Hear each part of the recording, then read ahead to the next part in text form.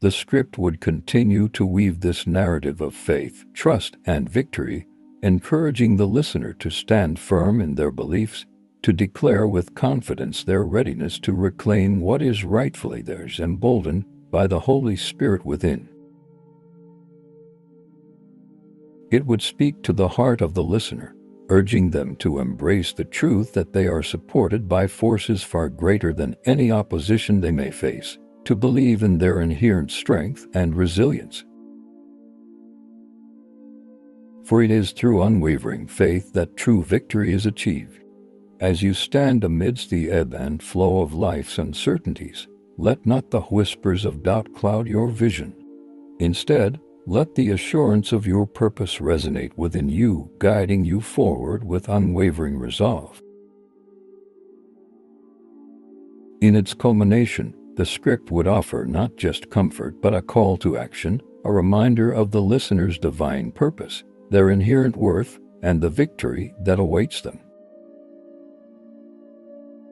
It would encourage them to view themselves through the lens of divine purpose, as masterpieces intricately woven with threads of resilience and grace, destined not merely for survival but for triumph. Fear not, for I am not a distant deity but a steadfast ally in your journey. With every step you take in faith, know that I am there beside you, orchestrating the symphony of your existence with tender care. Let us delve deeper into the essence of our connection with the divine, a bond that transcends mere understanding and anchors our very being in a love that knows no bounds. If you are loving the God's message so far, then please give us super thanks, as these videos take a lot of efforts and research to create them. And don't forget to join the channel membership to get the best from this channel.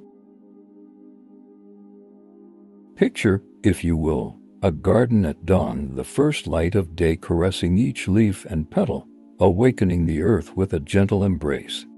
This garden, teeming with life, is a testament to the divine's presence in the mundane, a whisper of the extraordinary in the ordinary.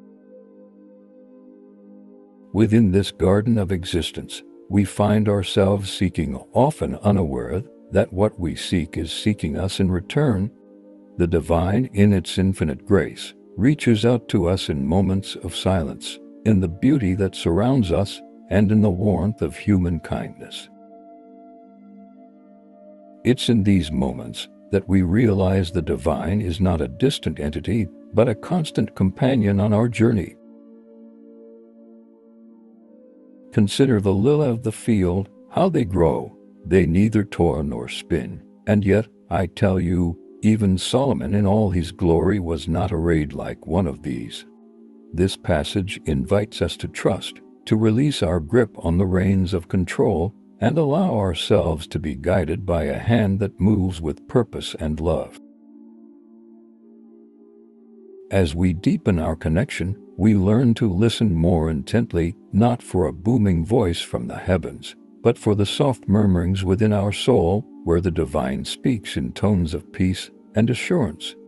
It is here, in the quietude of our hearts, that we receive the strength to face our doubts, armed with a faith that illuminates our darkest moments.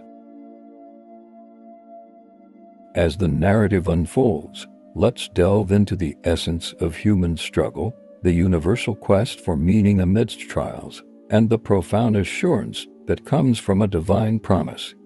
It's a journey that echoes through the corridors of time, resounding in the heart of every person who has faced the night and yearned for the dawn.